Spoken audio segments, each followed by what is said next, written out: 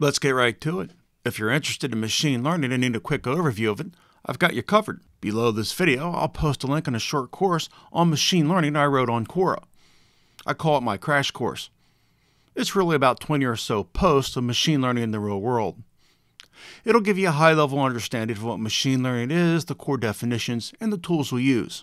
In this video, let's talk about lesson number 12, which focuses on frameworks and libraries. Contrary to popular belief, machine learning engineers don't author their own models. We use ones that are already written. Why would you author your own models when great frameworks like TensorFlow and great libraries like XGBoost exist? Speaking of libraries and frameworks, let's talk about the differences because it's confusing. It's confusing because TensorFlow, written by Google, claims it's a library and a framework. While that's technically true, it doesn't make it easy to understand the difference between a library and a framework. Here's how you can think of it at a very high level.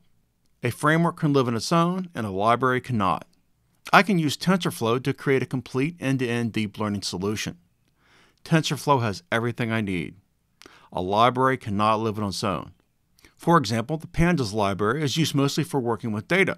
I can't use Pandas alone to build an end-to-end machine learning solution. The sole focus of Pandas is data manipulation. Here's another example. When I build deep learning models, I use Keras, which is a library that sits on top of TensorFlow. I can't use Keras alone. Keras needs an engine to do the heavy lifting. However, I can do everything in TensorFlow that I can do in Keras and process all the other components for the end-to-end machine learning process. I like to think of it this way. A framework is the engine that drives everything. A library needs an engine to work. Pandas is a library. Scikit-learn is a library. XGBoost is a library. Wait, can't I use XGBoost alone? Why isn't XGBoost a framework?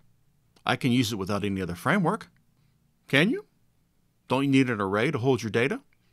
Don't you need something like NumPy to do all the linear algebraic computations under the hood? I'll let you decide.